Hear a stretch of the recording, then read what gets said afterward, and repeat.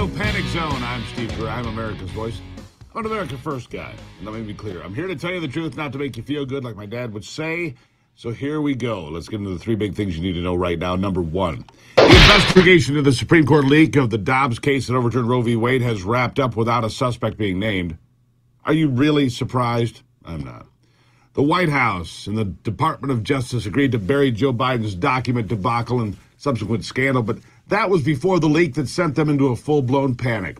And number three, the inmates have broken out of the asylum and gathered in Davos, Switzerland, and the crazy part is that anyone takes them seriously.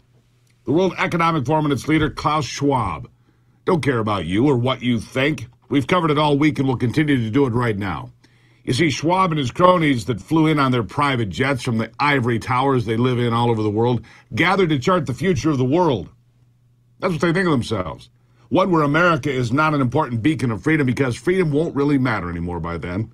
And we will have shifted to stakeholder capitalism, which is, by the way, just a rebranding of socialism and communism. Here's a new package with a shiny new label, stakeholder capitalism. The result will still be the same, equitable misery. Except, of course, for Schwab and his friends dining on the finest meats and cheeses, eating seafood, downing vintage bottles of wine, and bragging about what jet they flew there in, and the latest motor car they just put in their private collections. And no, it's not an EV. Some of them are apparently buying some high-class hookers that have descended on Davos this week, too, for entertainment, proving that at least some of them are not just media whores. We'll get back to that one in a bit. I wonder if they thought Hunter was flying in. Anyway, the seriousness of this whole production should not be dismissed. These people are serious, and they're ruthless, and they know exactly what they want. They're dangerous. And what they want is everything. They want it all. Let's start with the man out front. He'll tell you exactly what he wants. Klaus Schwab thinks you should trust all this monitoring of you, the surveillance of your every move on cameras and digital devices, because the international law enforcement agency, Interpol, is going to work with the WEF to take care of you. Boy, this should make you feel good about things. Listen. I think what is essential is to make sure that the system as such, the technology, can be trusted. And one of the village partners, for example, is Interpol. So we work together already with the necessary instances to make sure that the system is as safe as it can be. Yeah, I'm a believer. Seems safe to me. Why not? Yeah, Klaus Schwab there. I mean, could you create a better villain if you're setting out to make a cartoon villain? Could you do a better job? There are ways to make Interpol will make it safe. We shall trust the technology, see? We have ways to monitor you, but it'll be safe. Now shut up, peasant. Klaus Schwab says America will not be a superpower anymore, but rather the World Economic Forum will be running things with a group of nations. Using the poison pill, like I said, of what they call stakeholder capitalism, simply central planning and socialism under a brand new name, a brand new marketing campaign. It is garbage, but it is dangerous. Yeah. Listen to this. On the one hand, we have state capitalism. On the other hand, we have shareholder or private capitalism. So it's a clash between two systems. I believe that state capitalism in the short term provides certain advantages because you can mobilize in a concentrated way a lot of resources to reach a specific objective.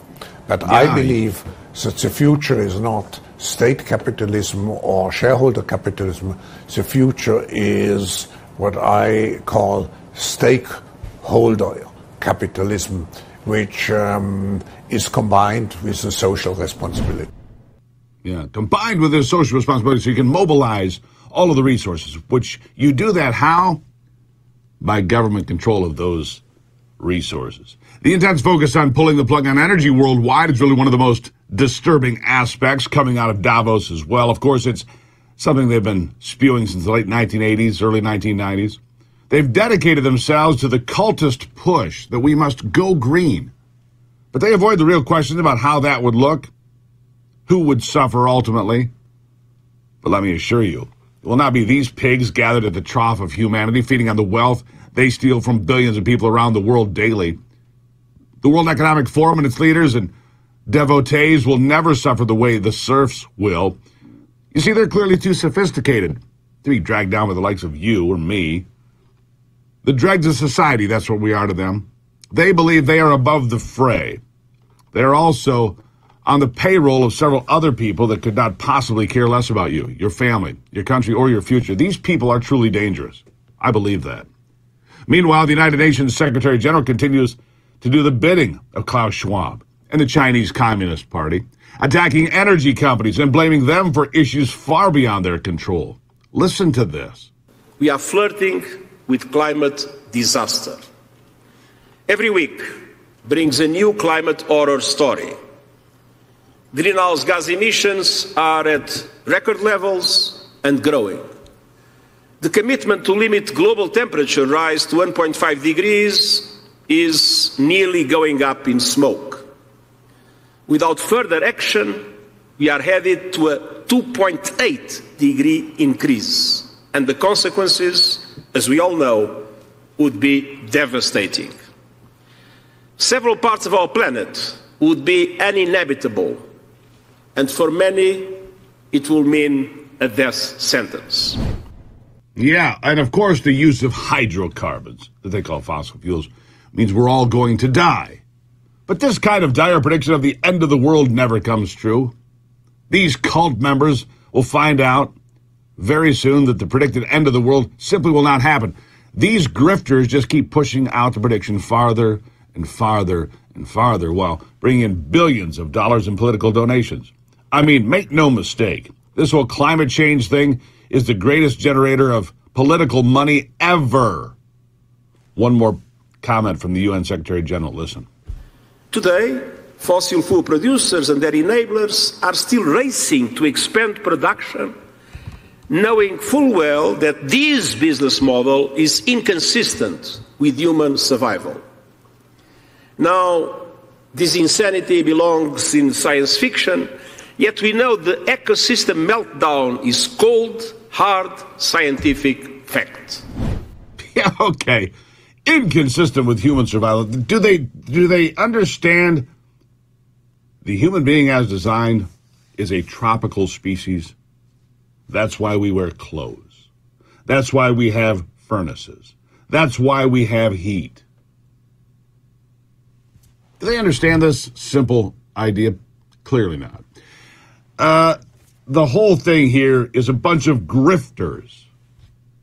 But what's frightening is the sheep that are going along bah, bah, bah, as they all head to the cliff.